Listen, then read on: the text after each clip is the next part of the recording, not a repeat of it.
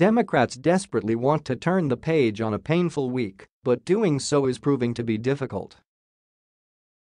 Freshman Representative Ilhan Omar, D. Minnesota, who has been the center of a debate on anti-Semitism and other forms of hatred that has exposed deep divisions within the new majority, on Friday signaled she's not going to stop battling on social media with her critics. Less than 24 hours after the House adopted a resolution broadly condemning bigotry in the wake of Omar's comments about U.S.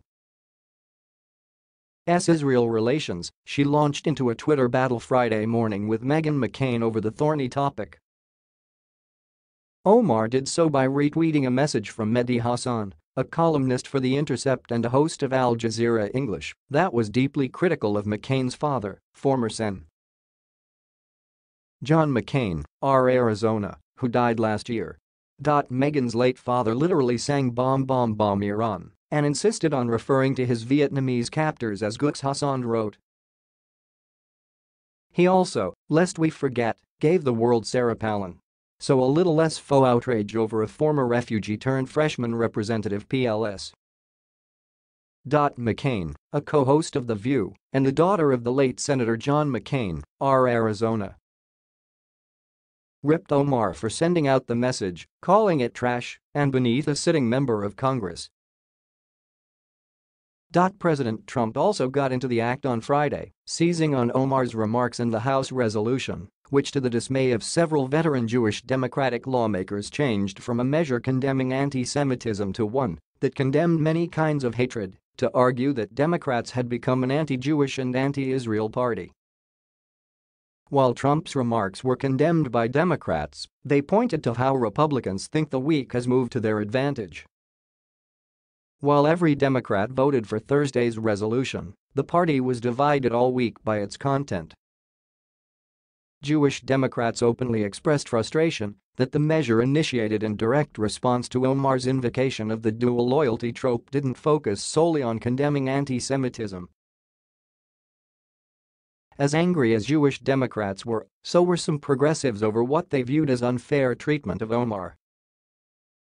Representative Alexandria Ocasio-Cortez, DNY, began fundraising off a report that pro-Israel activists want to pursue primary challenges against her and other members of their freshman squad, including Omar. Rashida, Ilhan, and Alexandria have at times dared to question our foreign policy and the influence of money in our political system. And now, lobbying groups across the board are working to punish them for it, Ocasio-Cortez's team wrote in a fundraising email that also referenced freshman Rep. Rashida Tlaib, D. Michigan, who along with Omar, is one of the first Muslim women to serve in Congress.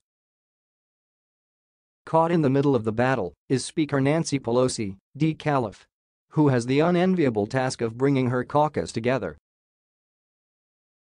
On Friday, she defended Omar for a second day in a row, arguing she is not anti-Semitic.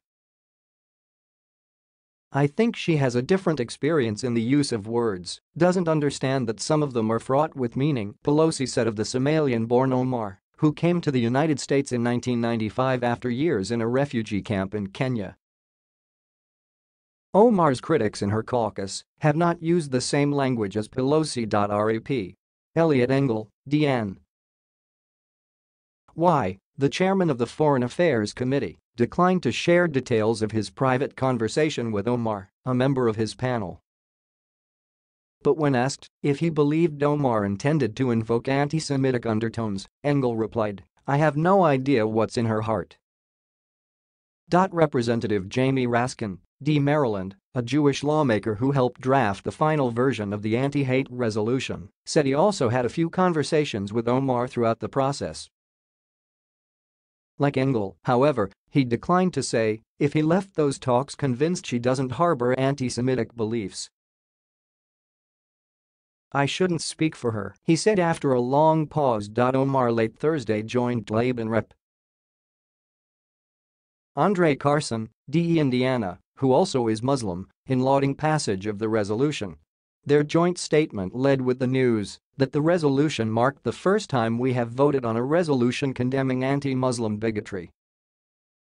The resolution the House voted upon was heavily edited. An initial version unveiled Thursday, hours before the vote, stated that white supremacists had targeted traditionally persecuted peoples, including African Americans, Native Americans, and other people of color, Jews, Muslims, Hindus, Sikhs, immigrants, and others. The revised measure went on to include Latinos, the LGBTQ community, Asian Americans, and Pacific Islanders.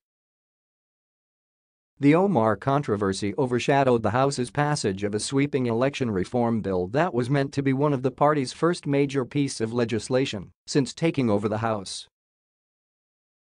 Some Democrats were deeply disappointed at that result, and some lashed out at the media. "Every tweet by a freshman from Minnesota is not newsworthy, no matter how juicy the temptation may be," said Rep. Jerry Connolly, D. Virginia. Yet there's also frustration with Omar herself, not just over her choice of words in describing Israeli affairs, but for doing so repeatedly and airing much of it on social media. "There are members of the caucus who are resentful that she has distracted people like you from a much more important agenda we think deserves attention," Connolly said. "That may not have been her intention, but for God's sake don't persist in it, knowing now that that's going to happen," he continued. "If the media is following every tweet, for God's sake, take a break. Go on vacation. Visit your mother, whatever you have to do. But stop, so we can refocus on substance. There's a lot of frustration about that too."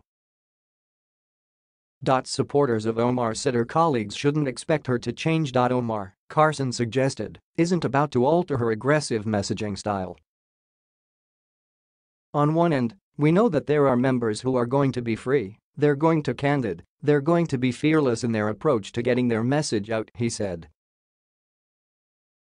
"There are other folks who are going to be more measured and pragmatic, and I don't think we are in a place to condemn one methodology over the other."